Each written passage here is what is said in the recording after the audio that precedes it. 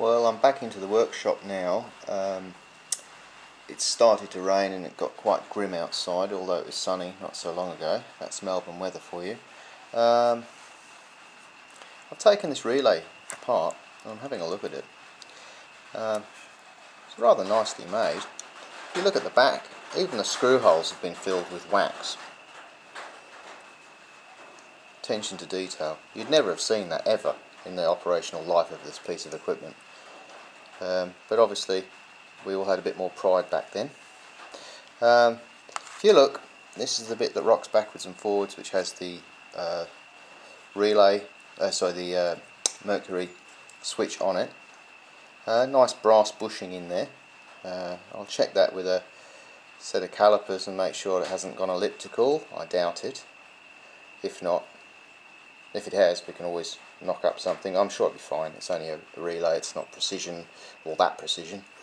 Needs a good clean though. Here's the IBM Technician's aftermarket modification. Appears to be part of a label of one of their clocks, model something something 00. I'm sure there's someone out there that is going to tell me exactly what clock this is from. I wouldn't mind knowing actually.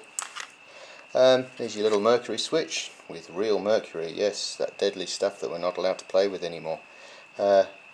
Needs a bit of work there, as I mentioned earlier. And the other thing is this plunger.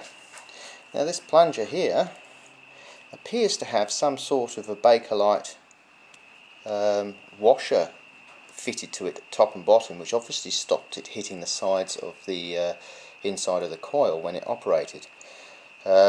Which would have made for a nice smooth operation, but as you can see it's worn out on one side and completely worn out on the bottom. Now I'm not sure how this comes apart to fit a washer like that. I'm sure again someone will tell me. Alright, that's it for now. I'll come back to you later when I find some more stuff.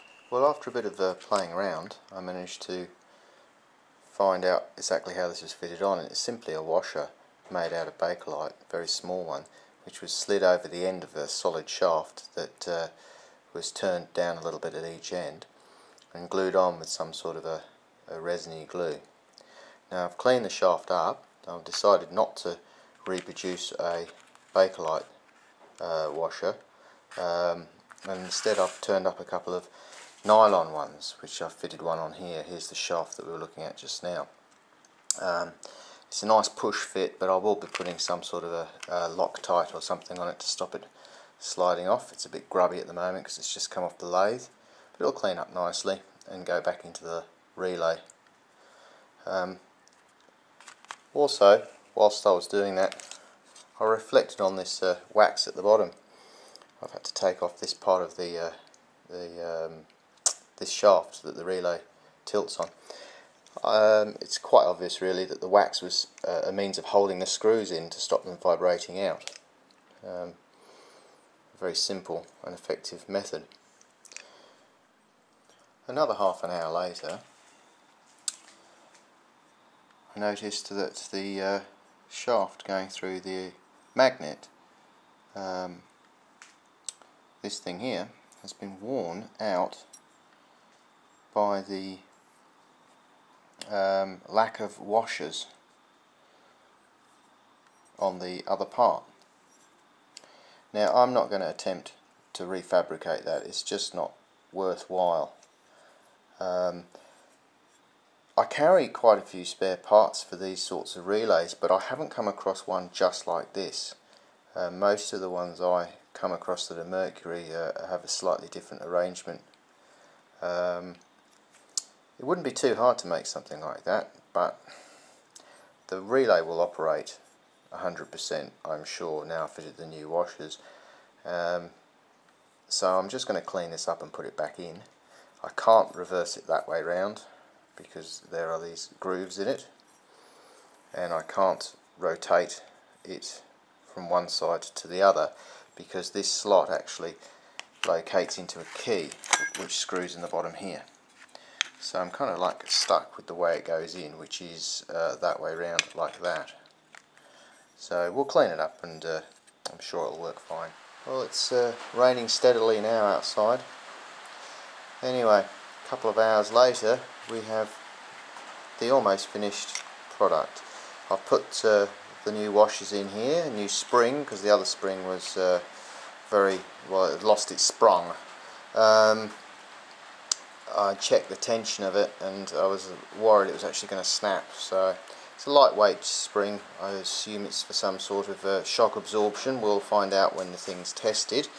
We put this adjustable cam here. Turned out not to be a rubber grommet, but actually a brass adjustable cam to adjust this, and it's got a new rubber sleeve on it. Everything's just been cleaned up. It's all back together. So really all we've done is clean it, put a new spring, put new nylon runners there, and a new rubber buffer there. Now this modification that we talked about earlier, I'm pretty sure it was put in because the washers on the plunger had gone and it was causing it to go up too high. Now I would have thought, if this is a 24 volt AC coil, if you give this a decent whack of 24 volts, it will probably jam in the middle there nicely, and that's what the spring's for, to stop any splash of the mercury. We won't know until we test it, but I don't think that this is needed anymore, and I can't see any reason, any other method that was used to stop that arm, and any reason why they would have put it on other than the fact that it was a bit worn out. So we'll fire it up tomorrow and see what she does. I'm not going to put the mercury switch back on it until right at the end. Very valuable piece of kit. Everything else will get done, and at the very last minute the mercury switch will go back on, all nicely cleaned up.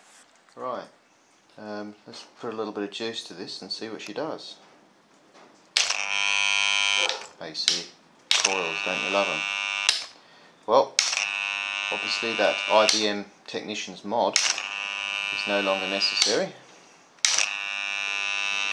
I'm just switching it on and off manually using a 24 volt AC power supply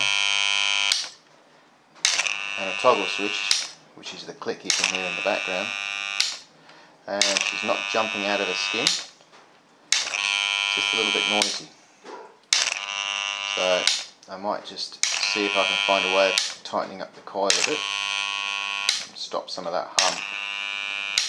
If not, we'll just have to live with it.